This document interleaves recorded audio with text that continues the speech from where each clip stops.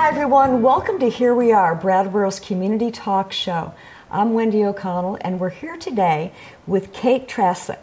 Kate is the Executive Director of Downtown Brattleboro Alliance, whose focus is to nurture and support the vitality of downtown Brattleboro through community and economic development. Kate is an innovative leader with international experience, and she promotes positive social change through the arts, education, and business. She also has a very, very cool side hustle that she's going to talk to us about today. Welcome, Kate. Thank you so much for having me. Thank you for being on the show. You have been busy since day one, I believe, at your job. And it's been, what, 2 years now? Just over 2 years, yeah. Okay. And you took over for Stephanie Bonin, who had been there through the pandemic, before the pandemic, for a few years as well. Yes.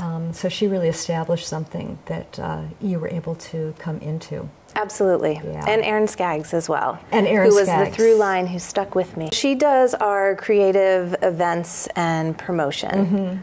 She's often the one who is doing our social media and just has a really great voice that we love. And she's usually in 10 places at once. I notice at Gallery Walk. Yes. Yeah, doing lots of different things. Yes. Yeah, so you have a team of 1.5, I believe. I'm the one, she's the half. Yep. We recently moved in May to 57 Elliott Street. Yes. And it's wonderful because it allows us to be more accessible and visible. Yeah. And we have an entrance also in the Harmony lot. And since our Gallery Walk event takes place back there, it's great to be right on the scene. Yeah, you're in a perfect location for that. And for those of us who have been here forever, it's that wonderful little store that's a little cutaway between the Indian restaurant and the tower. The tower. And it used to be B. Robinson, for those of us who remember, which is a really long time ago. One of Brattleboro's great dress shops. Kate, we're already into Downtown Brattleboro Alliance, so we might as well stick with that for a while. Sure.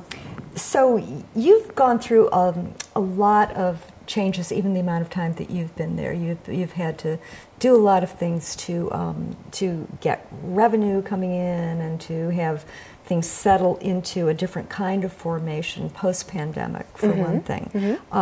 You're a Main Street America model. We are. And if you could tell folks what that means. Sure. So the downtown program in Vermont began in 1998.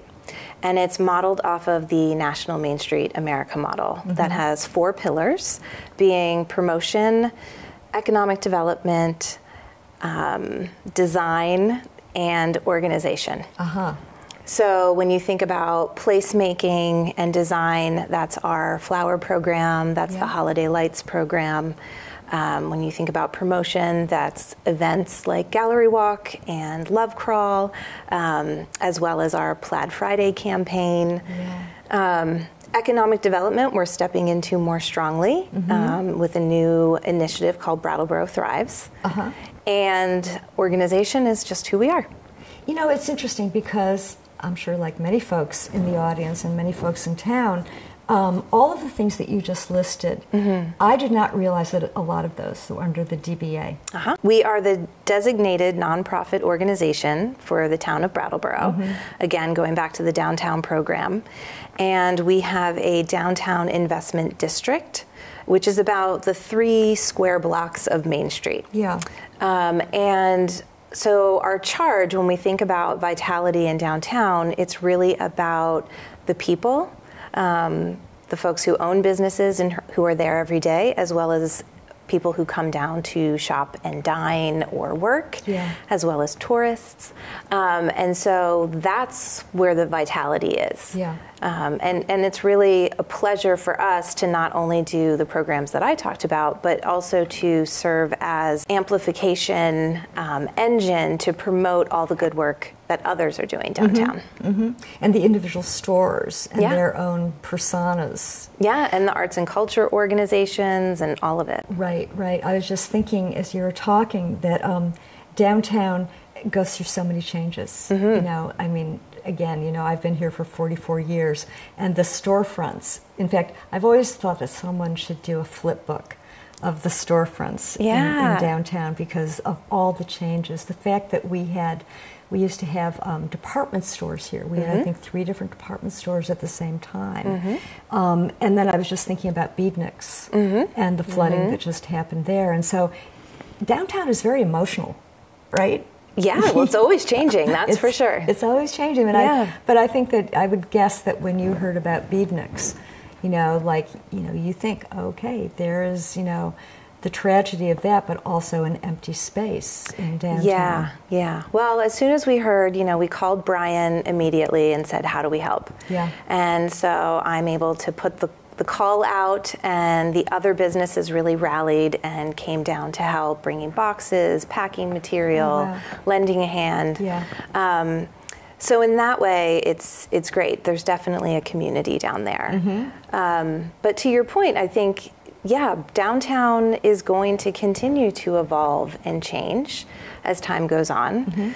Department stores in particular, that retail model has proven that it's not really working anymore, right? Entire malls are shutting down. Yeah. And so when we look at Main Street, I think we are often nostalgic for the past and think about a time that may or may not have actually existed when everything was wonderful. And there's always been empty storefronts on Main Street. Always. And there's always been new businesses that come and go. Yep. And that's what keeps it, I think, active and thriving as well. Yeah, it keeps it vibrant. When you were in college, you studied art history, psychology. You got a master's in museum education. So you were going down the art track a little bit. Can you talk a little bit about that? Sure. So I studied, as you said, art history and psychology. I thought I would end up as an art therapist, but I went to a master's program that I checked out, and I said, oh, actually, I don't want to do that. So I've always been drawn to art ever since I was little, both, creating art myself as well as just appreciating it. And so finding out that museum education was an option was really great. After I graduated from undergrad, I moved back to Wilmington, Delaware, where I'm from. Yes. And I had a job at the Delaware History Museum, and then went to the University of the Arts in Philadelphia.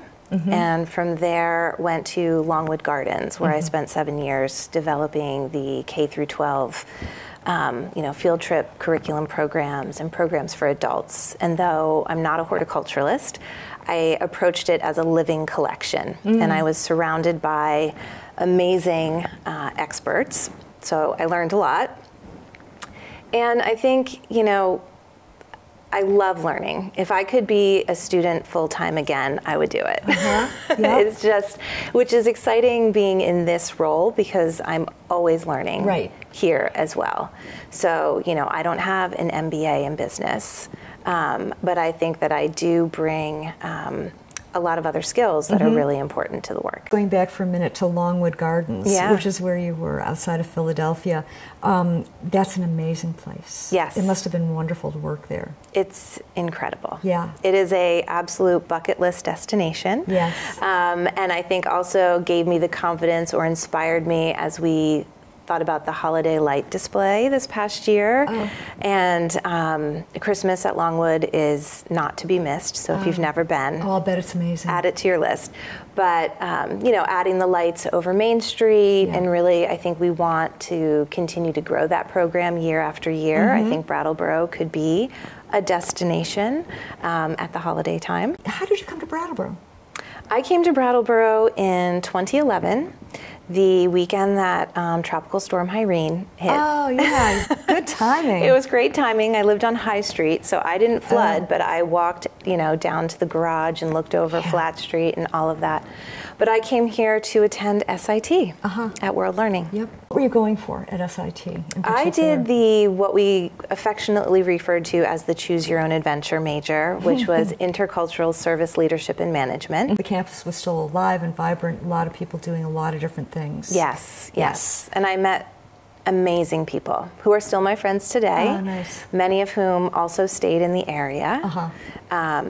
And there's a lot of us from SIT, I think, who are in leadership roles now at many nonprofits. Yes. After I graduated from SIT, I was at the Greenwood School in Putney for 2 years as a residential faculty. I found a role at Marlboro College, and I think my original title was non-degree programs, and so I worked with the high school program, the dual enrollment, as well as pre-college, some of the semester intensive programs like Movies from Marlboro, and some work with Meg Mott, and then I did some adult education programs as well. You were also on 3 of the most beautiful campuses in town. Yes. 3 of the most beautiful places in town. Really? Yeah, you've established a life here. I have. Yes. Yeah, I And really you have. A family. I do. Now that you're Downtown Brattleboro Alliance, you're yeah, it's embedded. great. My kids, the first gallery walk that I was working,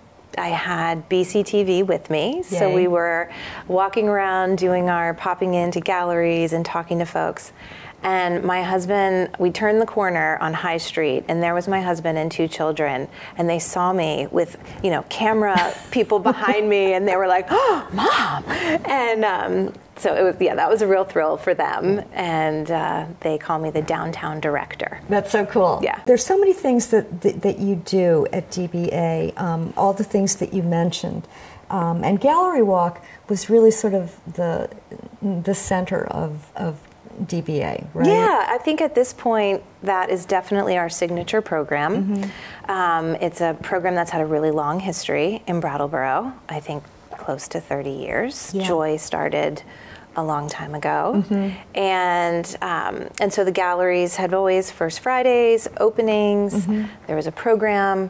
And we were approached to say, we're in a transition. Wyndham Arts Council, I think, approached us. And so that was actually when Stephanie was still as the director. So Stephanie and Aaron said, yes, we'll take this on. And then, of course, the pandemic hit. And so there were some virtual gallery walks there for a minute.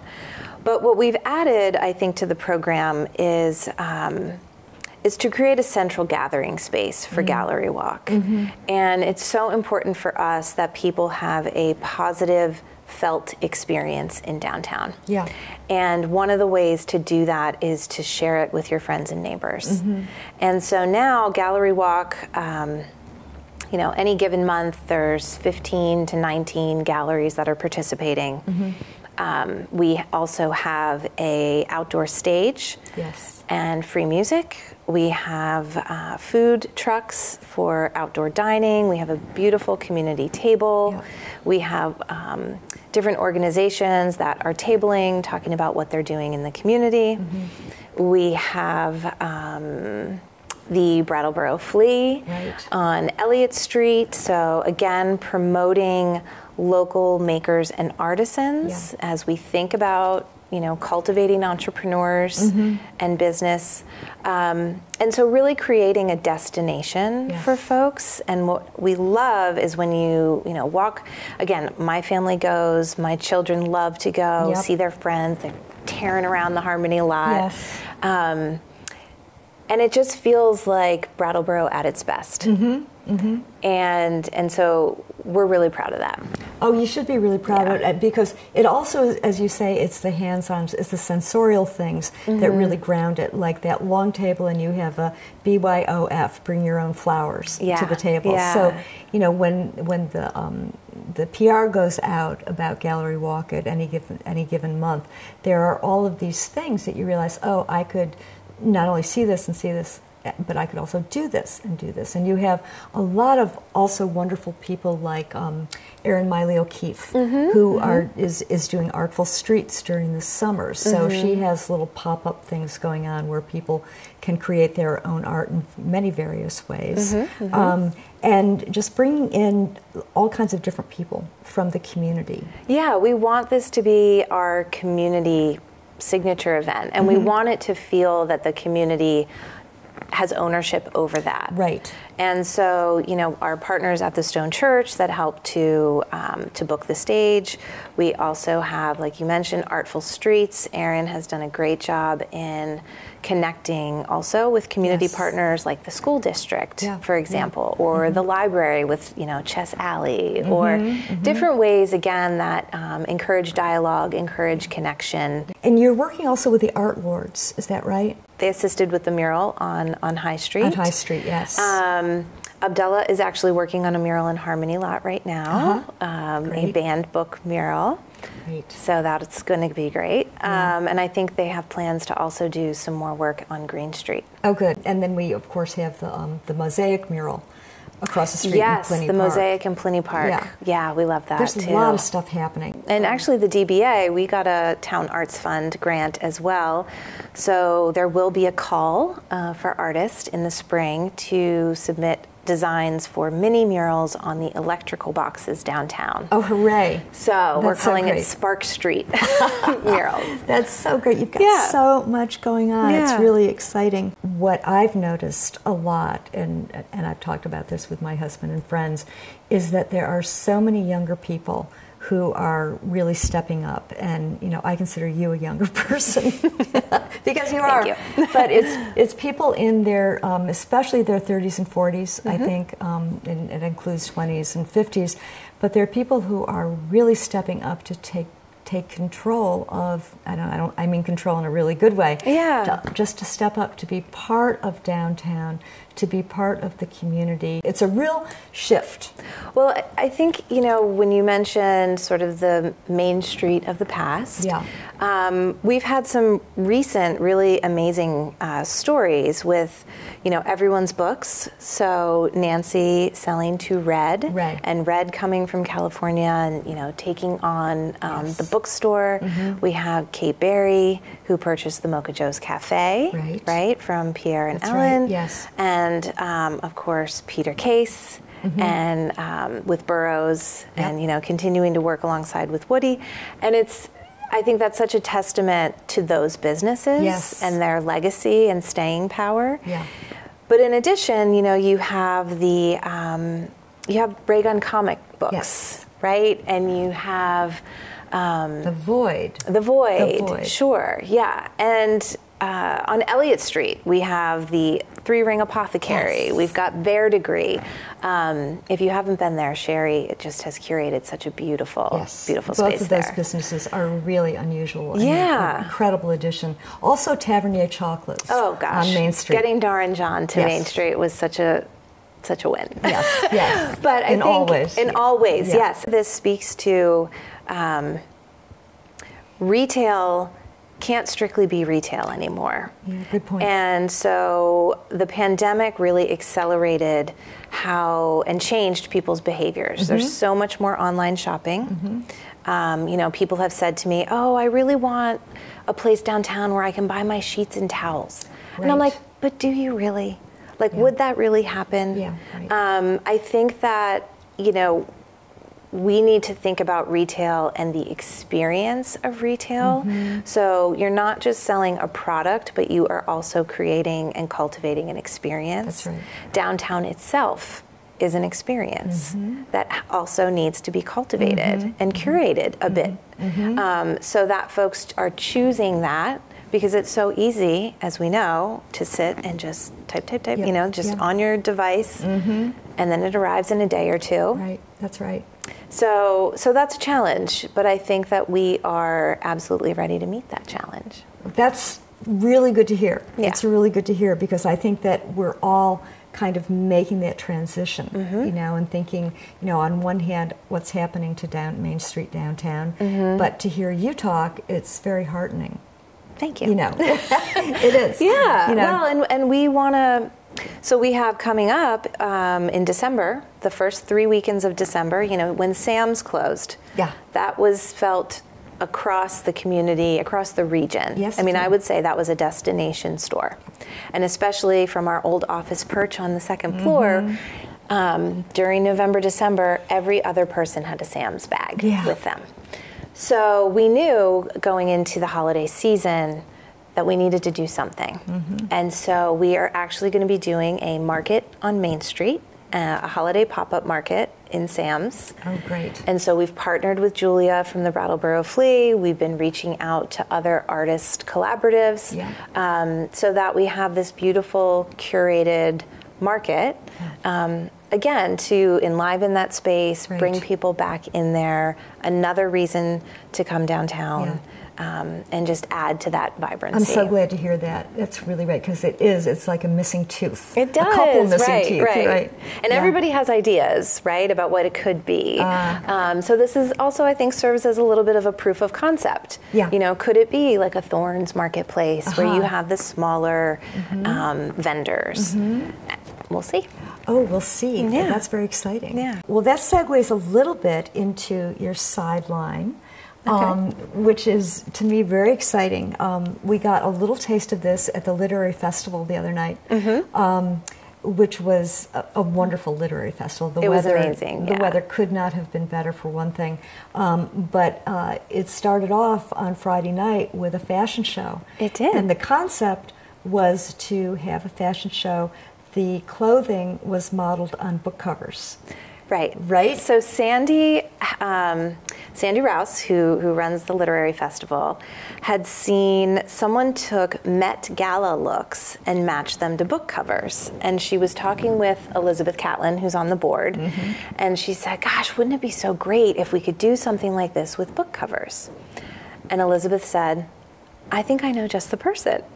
So Elizabeth follows me on social media, and something that I have really developed a passion for is thrifting and shopping secondhand.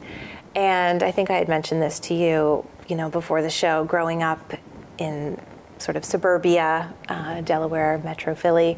I grew up going to the mall, and I've always been a shopper. I've always loved fashion. And so now I do these curated, thrifted style bundles. People providing me inspiration photos, and then I go and source items for them.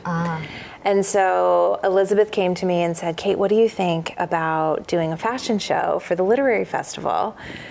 And I immediately said yes. Yes, let's do it. So we ended up, I think, with 9 looks. Yep.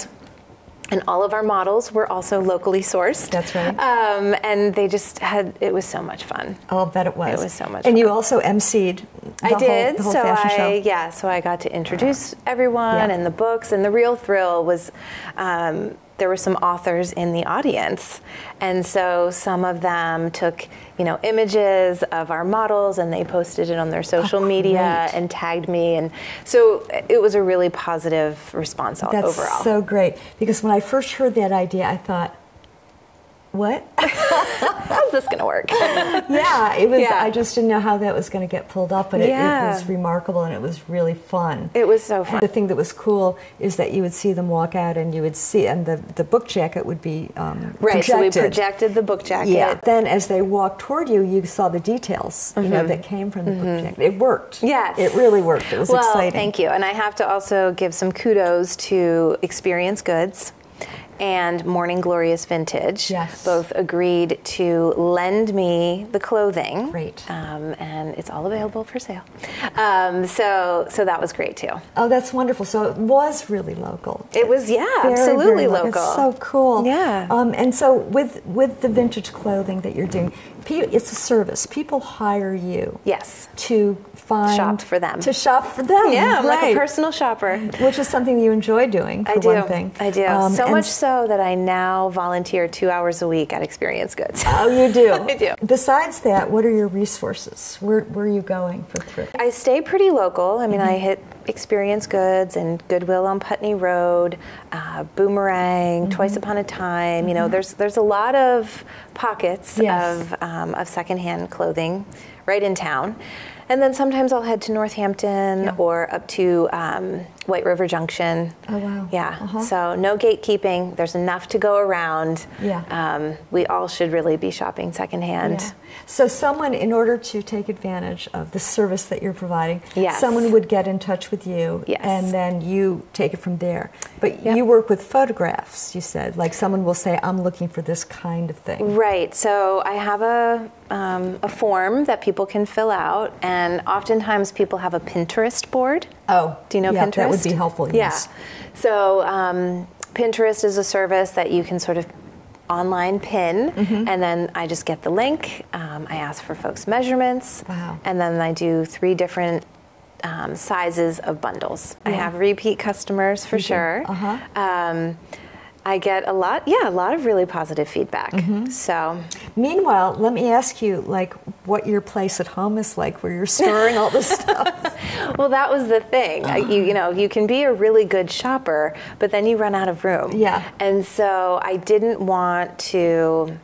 Well, maybe someday. Maybe someday you'll see me on Main Street with my own store. But until then, the thrifted bundles are custom. So Yes, right, I'm only right. purchasing what I'm sending to my client. So I'm not keeping a bunch of inventory. That's good. That's a good thing. And I bet your husband and your kids are glad about that. Yes. But now they know, Mom, are you going thrifting? Well, it's so funny because it's become a verb. It has, You know, like I've gone to thrift stores, I think, since before I was born, and shopped that way. And church sales are another good place for tag sales, church sales, all that kind of thing. The things that I found are remarkable, as I'm sure you know. Yeah. It's amazing what you can find. The quality and then the price. Like, you could never buy these things off the rack firsthand, you know? Yes. Yeah. And also the fact of, there's this historical piece to it as well, right? When someone dies or when someone is ready to downsize or move, there are things that you are just ready to let go of. So I think what's so interesting is that the way that rhythm works in one's life. You're accruing, you're interested, everything is new, and then you're in middle age, you've got your closet is full of different things, and then as you get older, it's different. And then you start letting go of things. Right. I just think it's a very interesting thing to watch anthropologically. Yes. Well, and that's the ideal. But I think now with fast fashion, it's moved to a place where, some brands are releasing a new line every week. Yeah, right. And so the overconsumption and the push to buy, and the quality is not there, right? And so I think when I moved to Vermont, I had always gone to consignment shops and thrift stores, but moving here, it was like, oh, well, this is really my option in a lot of ways. And now it's really become my passion. I don't actually enjoy shopping in some of the big box stores anymore. Right. For a lot of, and the sustainability piece, of course, is another exactly. Part of it. I think over 100 billion garments are produced globally a year. 92 billion are sent to the landfill. Unbelievable. It's amazing. Kate, this is great. This is great. We could end on a different note. Sure. Which is, okay, so let's end on this note. Going back to Gallery Walk, the last Gallery Walk, which was beginning of October, my husband and I were going through, we were, meeting friends, and there were kids, the kids running around, especially the middle school age kids are so great. Everybody, and it was a beautiful night.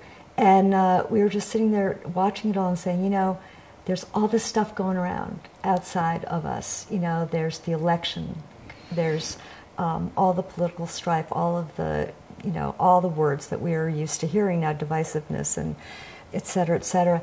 And we looked around and said, this is happening here in our town, this amazing community coming together, and it's happening also all over our country. Absolutely. I think something that I really learned at SIT was to think globally and act locally. Yeah, it's really true, it's right? It's really, really it's true. It's not just a bumper sticker. It's not. It's not. And so we can make positive impact within our community very tangible.